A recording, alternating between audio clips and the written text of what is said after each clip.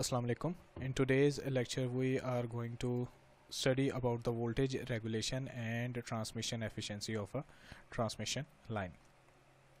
Starting from the voltage regulation definition, it is actually the percentage change in a voltage at the receiving end of the line in going from no load to full load.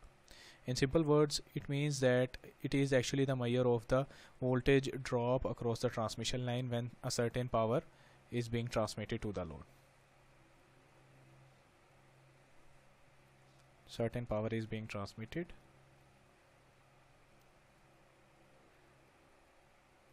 and it is actually the measure of voltage drop.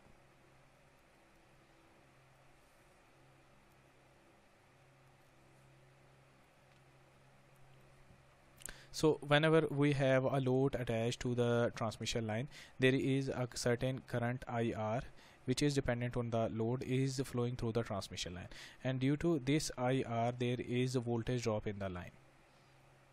So whatever the voltage is at the sending end is not equal to the receiving end voltage if there is some IR current flowing through the transmission line. And by no load, it means there is no load attached to the transmission line, so IR is equal to 0. And for full load, IR is actually flowing through the transmission line. So at full load, the voltage at the receiving end is VR, and for no load, the voltage at the receiving end will be same as the sending end voltage.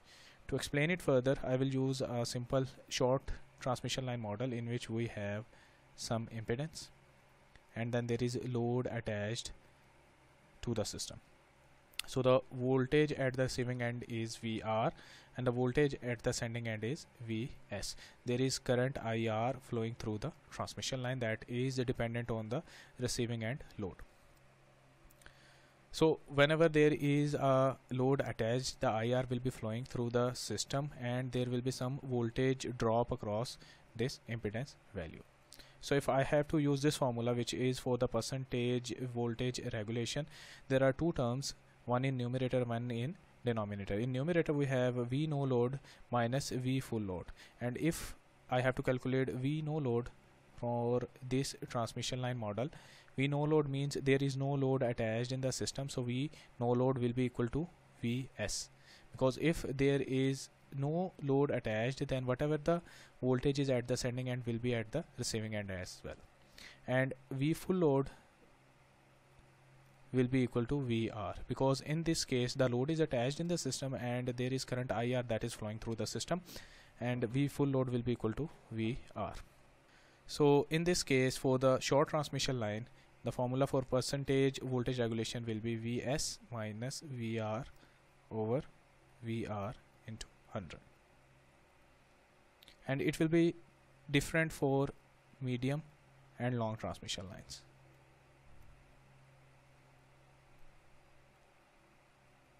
You have to calculate it in the same manner as we have done for this short transmission line. So there will be a certain change in the voltage regulation formula when we will be using medium and long transmission lines. So voltage regulation actually gives you the idea that how much power is being lost in the system and what is the voltage drop that is occurring through the transmission line. As for the transmission efficiency, it is actually the ratio of power delivered and the source power. And the power delivered is actually the receiving end power or the load power that has to be transmitted through the transmission line, and source power is actually the sending end power. So if I have to write the formula for the power delivered in case of single phase line, the power delivered will be equal to VR IR cos theta. So this is a single phase line, and the sending end power will be equal to Vs Is cos theta. So we are talking about the real power here. And now if you don't know the sending end power, you don't have the current value and the sending end voltage value or the sending end power factor value, you can also calculate the source power by using the formula power delivered plus line losses. So power delivered is the same formula, VR IR cos theta. Line losses are I square R losses, and this I is actually the magnitude, which is equal to under root IP square plus IQ square. So this is equal to I magnitude. So this is the current that is flowing due to the real load, that is resistance, and this IQ is flowing due to the imaginary load, which is actually the load which require reactive power. That can be inductive reactive power or capacitive reactive power.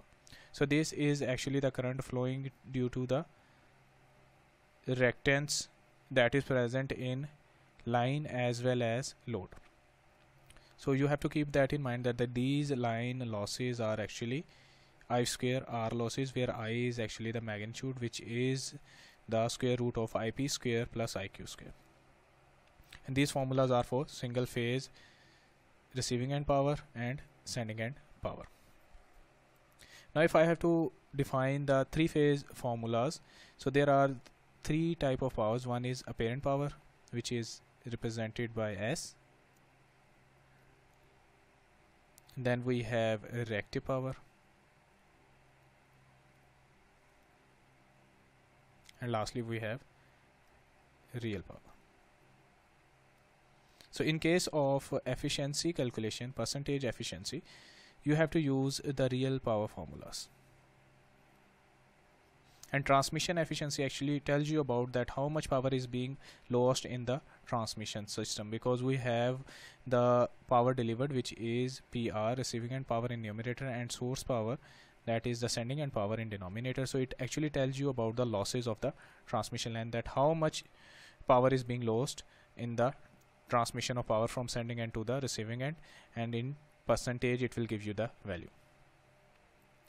So three phase system, the apparent power formulas will be under root 3 VI, and if we are using under root 3 here, this V will be line to line voltage, and if we are using line to neutral voltage, that will be 3 VI, and you have to use conjugate here.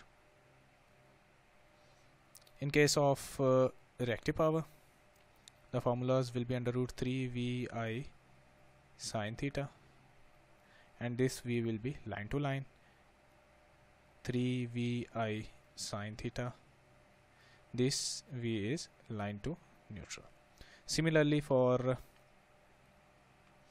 real power, the formula will be under root 3 VI cos theta. V is line to line, and under root 3 VI cos theta, and this voltage value is line to neutral.